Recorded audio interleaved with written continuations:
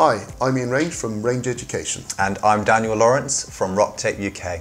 And in this video, we're taking a look at the condition of tennis elbow and what taping can do to help with that. We'll be showing you how to tape and talking about the underlying mechanisms of taping applications. We have a bite-sized CPD video on the condition of tennis elbow, how to assess it, treat it and rehabilitate it. If you want more information on that, follow the links below, subscribe to our YouTube channel or go to www.rangeeducation.co.uk.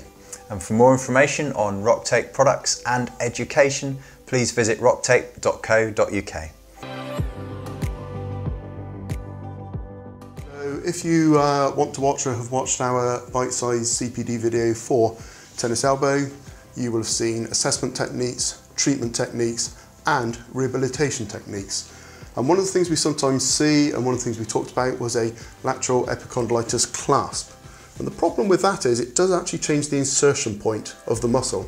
So while it may relieve the tendon problem in tennis elbow, it can create shortening of the muscle. So what I want to know is there a taping technique we can use to take some of the pressure off in the lateral epicondyle in tennis elbow? And I think Dan may have the answer. Alright, so this is the taping application for the lateral epicondylitis, and this is actually, Ian, one of the first techniques we teach on our courses. Fantastic. It's a simple technique to do, but it also helps us to highlight the key concepts of taping. And I'll run through those now. The first one is to make sure we have a pain-free stretch through the area that we're taping. And because this condition involves the extensors of the wrist, we're going to flex the wrist to get some pain-free stretch through here. I've measured some tape to go across the common extensor origin, so it's starting just above the lateral elbow, and then going down and finishing before the wrist. Tear the backing paper and apply the tape just above the lateral elbow, so it then continues over the extensors of the forearm as they fan out towards the wrist, and then no stretch on the end. Just to be clear, guys, that bit in the middle was paper off tension, so I just laid the tape down as it came off the backing paper. I didn't purposefully add any stretch to it. And that's the first piece. Then we take the decompression strip, which is a small strip of tape that I've measured and I'm cut, and it's going to go across here. And as with every piece of tape, I've cut the edges off to avoid those edges catching on clothing and causing the tape to come off too early. Peel away the backing paper, and then you can stretch the tape and apply it over the most painful area. And you need to find out where that is simply by having a feel and asking the patient, getting some confirmation.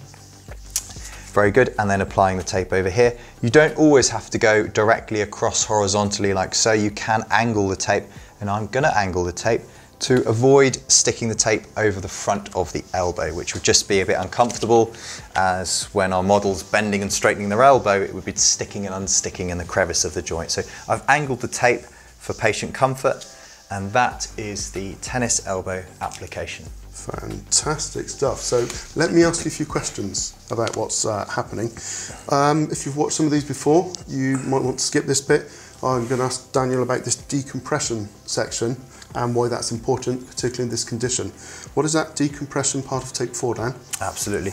We use the decompressions typically over the most painful areas, Ian, and the idea is we are using the elasticity of the tape, working with the elasticity of the skin to create some decompression of the tissue underneath. When I say tissue, what I mean is the skin, but also the deeper layers. So the subcutaneous space has been shown on ultrasound and MRI studies to actually change following the application of tape. So it's thought that some form of mechanical decompression may bring about some of the clinical changes, such as reduced pain and improved movement and improved muscle function that we see. So it's one of the key potential mechanisms of kinesiology taping. Yeah. And that is really useful because of the amount of inflammation that is occurring by default in tennis elbow. And finally, if the decompression strip is doing the work we talked about, why have we followed the extensors down with this piece of tape as well? What effect is that having? Yep, absolutely. So this is what we refer to as the fibre tape, and sometimes referred to as the stabilisation tape.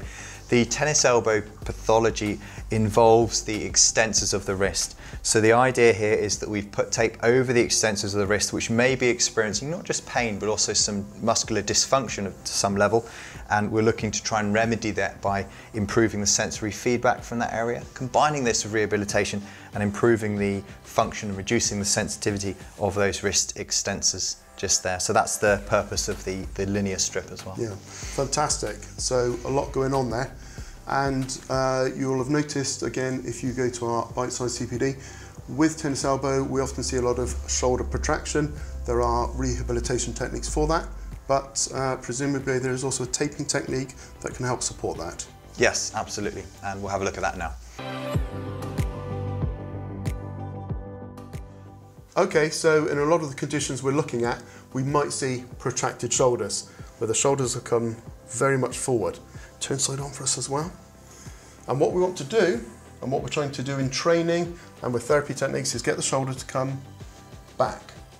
My question, of course, because this is a taping video, is there anything we can do with the tape to help that happen, both while we're rehabilitating and also so the client has something they can take away after the session?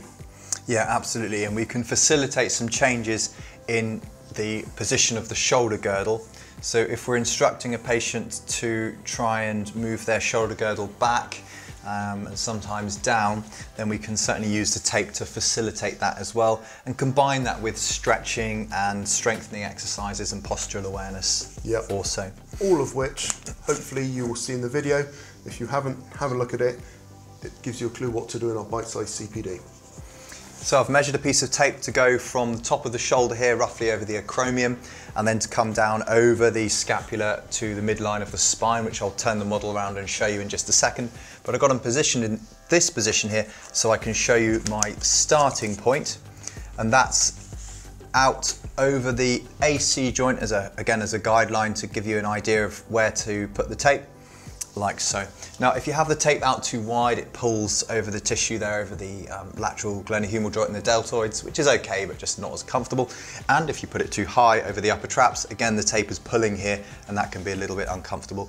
So the skin is a little bit tighter, and the tape is anchored better over the AC joint just here. Then, I'm going to turn the patient around so you can see their back.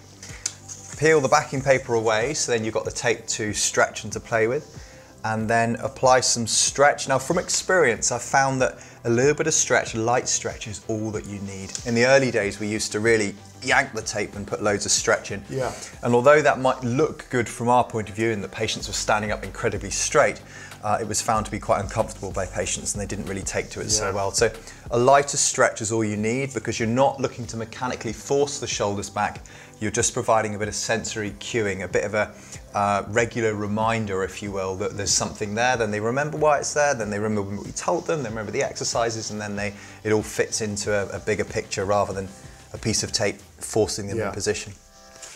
We come down to the midline there and slightly over the midline, and that's no problem. So finishing around there is fine. There's no point bringing the tape all the way around here. You would want to cut the tape if that was the case. But there we go, that's a postural application to help with shoulder girdle posture, pulling the shoulders back slightly and maybe down. But be careful, we don't want to pull the shoulders down too much, because we can sometimes cause pain and irritation if we're telling people to always hold their shoulders down, as it can put more stress on the brachial plexus and even bring on symptoms of thoracic outlet syndrome. So this pattern is working in a proprioceptive manner? Yes, Ian, it is. Yeah, okay, and I'm interested in the line you've taken here. I have seen people take it just straight around here with the attempt to bring their shoulder back. Is there a reason you've chosen this particular line?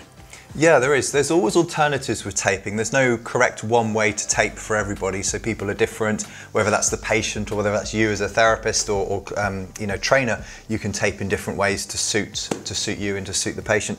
So, I mean, you can go horizontally across here as a way of encouraging some retraction of the shoulders, but I prefer this application here because it's easier to put on, it's comfortable to wear, and patient reports as well have been that it's you know, a nice technique to have. Yeah. However, I used to use this more horizontal one quite frequently and also get good results with that as well. So that's an alternative that you could try if necessary. Yeah, and where we see one protected shoulder, we normally see another. So presumably you would just do this the same on the other side. Most commonly, we symmetrically match the other side like so.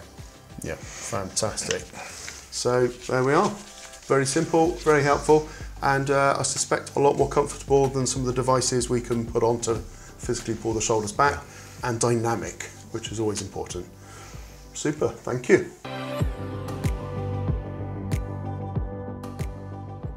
Okay, here's a reflective learning CPD task for trainers, and you might need to look into this one.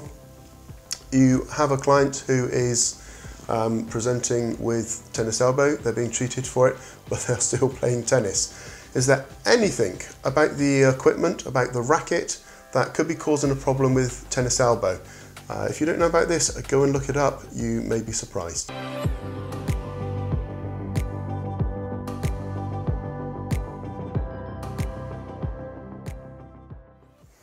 And my question for therapists is, the triggers for tennis elbow may be work-related, so what work-related advice and ergonomic advice would you give to patients who are suffering from this persistent lateral elbow pain?